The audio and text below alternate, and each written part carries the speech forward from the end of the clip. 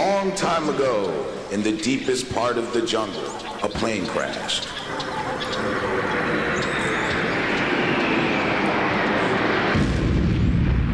There was only one survivor, a young baby boy. Who else but Philippe Candeloro? In his technical, he was survivor on an island. Now he's a survivor in the jungle. George of the jungle, protector of the animals. It's another epic from Philippe Candeloro. He was 5th after the technical program with a score of 96.2. He has a lot of ground to make up.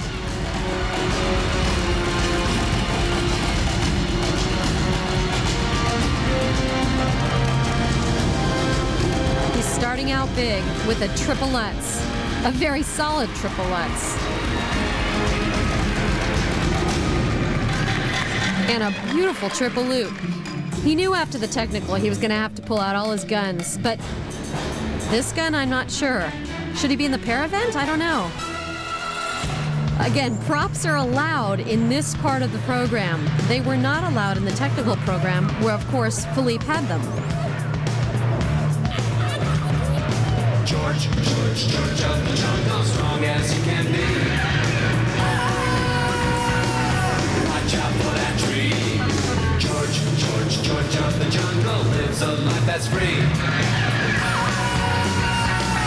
Watch out for that tree. Grabbing that bone in the enormous double axle.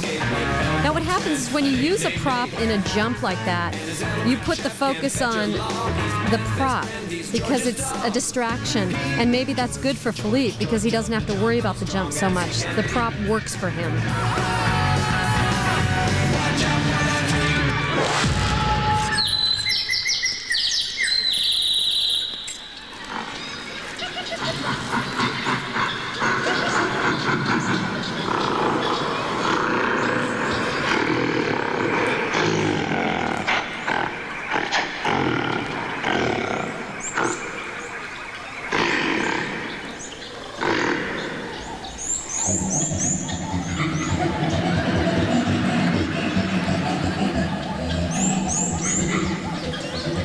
I don't know what Philippe is expecting to gain from this program other than I'm not sure. It's so silly.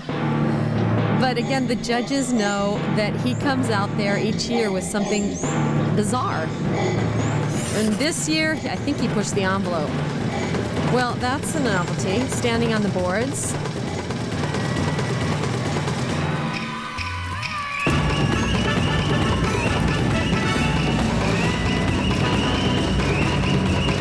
But when he skates, he's great. Look at his speed, his quickness. It's all good. He just has to go to the extreme when he does the program, or when he does a program like this. That's his trademark crossfoot spin. You haven't seen that in a while.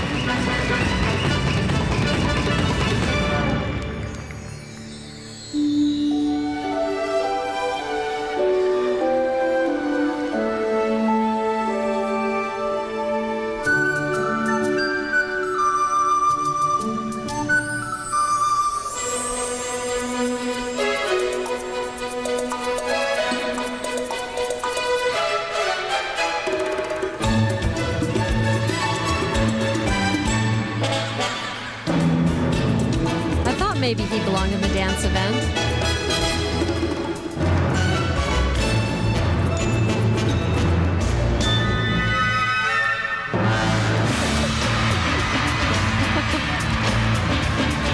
George of the jungle, strong as you can. There are lots of ways to get an audience, and Philippe continues to surprise us and shock us. I guess it's not so much of a surprise or a shock. He just takes it a little bit further each year. And I really think this is not the place for it. Not in a competition, maybe a show, but not here at the World Professional Championships. And, oh wow, that's one way of getting their attention. I'm just not sure that's the kind of attention he wants from the judges, especially the male judges. That's Ron Ludington right there, and Christine Huff on the other side of him. He's just so bizarre. He's a great athlete. He's a great entertainer. The audiences love him. But again, I don't think this program was so appropriate for the World Professional Championships.